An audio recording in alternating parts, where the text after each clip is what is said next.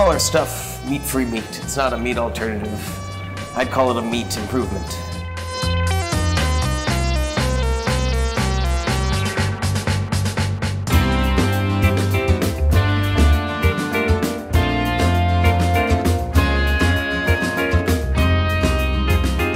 Kale was in college, and I called him one day and I said, hey, you should quit college and open up a vegan butcher shop with me. I was on my way out anyway. Yeah.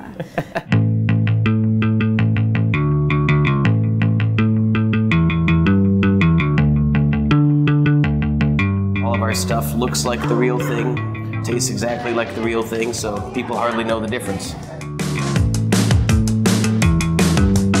A lot of our meats are wheat-based. It's a high-protein wheat flour. It's about 95% protein, 5% carbohydrate. And when you mix it with water and various juices and things, it develops into a very thick, muscular dough that can be shaped into steaks, sausages, anything. You can use different juices, vinegars, different flours to create really any texture, any flavor, really any meat that you can think of.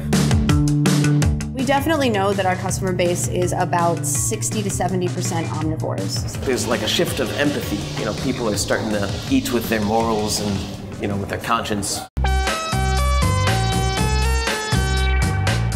How we come up with the ideas for the meats and cheeses that we have in the case, it's kind of what we're hungry for and also what our customers ask for.